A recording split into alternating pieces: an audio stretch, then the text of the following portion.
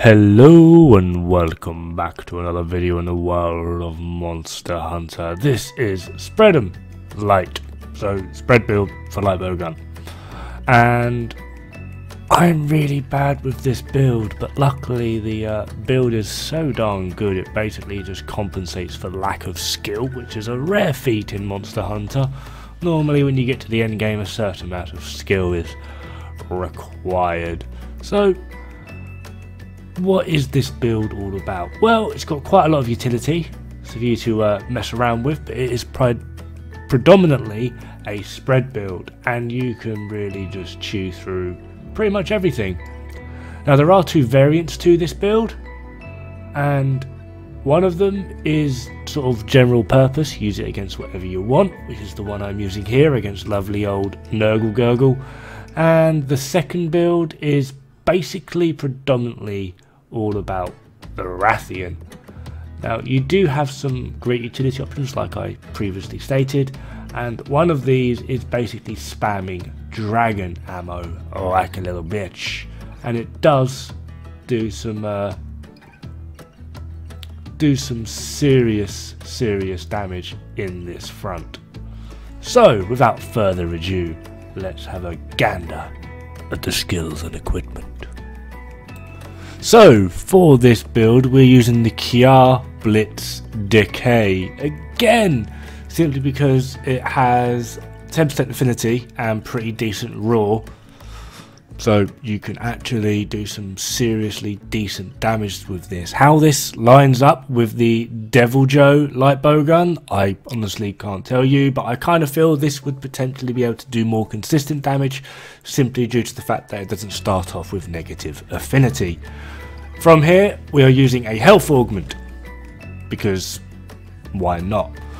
Nergigante Alpha helmet with an attack decoration, Draken Alpha chest with a release decoration, Xenojiva Gamma gloves with 2 tenderizer and an attack decoration, Xenojiva Gamma waist with spread and 1 more attack, and then Xenojiva boots with a tenderizer, expert and true shot. Finishing it all off we have the Awakening Charm. What this actually gives us is obviously spare shot, critical element, attack boost level 4, critical ally level 3, critical boost level 3, free element level 3, exploit level 3, maximum might level 2, special ammo boost level 2, power prolonger we don't really care about, and then spread shot, which is, you know, kind of a requirement.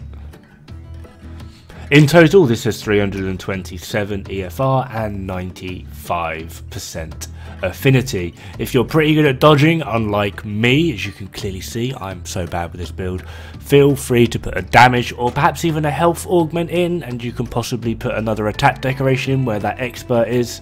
It's entirely up to you. Now as for the second build, and this is a bit weird, this is mainly focused on Azure Rathalos and Pink Rathian, which I am completely in love with because I don't know why, but the bane of my existence throughout playing a lot of the Monster Hunters has always been Pink Rathian. Gold Rathian, easy. Rathian, easy. Rathalos, Azure Rathalos and Silver Rathalos, easy. Pink Rathian is, I don't know why, I just struggle with her. So this build is designed all around her. It's essentially the exact same, so skills and equipment people. The only thing that we're doing different on this build is on the boots. Rather than having the expert and true shot, we are using 2 dragon. This gives us more use out of the dragon ammo that this thing so lovingly throws out, and then adding in critical element against these monsters that are very weak to dragon damage. It does a hell of a lot of damage, and this is also one of the reasons we're using the health augment, because the health return from these is absolutely brilliant. Now the downside to this being is this does drop your EFR down to 323 and your affinity down to 91%, but it doesn't really tend to matter simply because you just hit that damn hard anyway.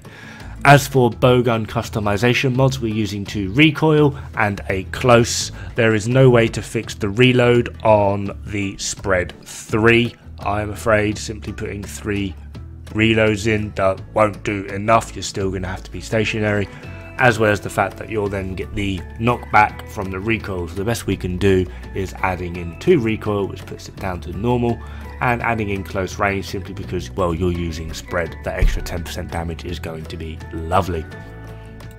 So this is my lovely little spread light bowgun setup. It works absolutely beautifully. I possibly do need to take a little bit more care when playing with this and stop being so aggressive and actually pay attention to what the monster is doing. It is a great little build, and that is me. Thank you very much for watching. Hope to see you guys again pretty soon. Good luck, have fun, and don't die. It's bad for the health.